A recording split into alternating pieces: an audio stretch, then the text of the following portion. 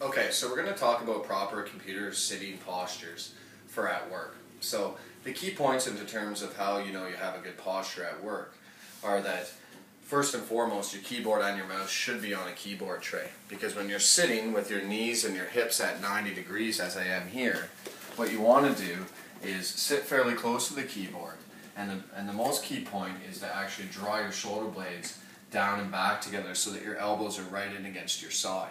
And that's how you know where to position your keyboard.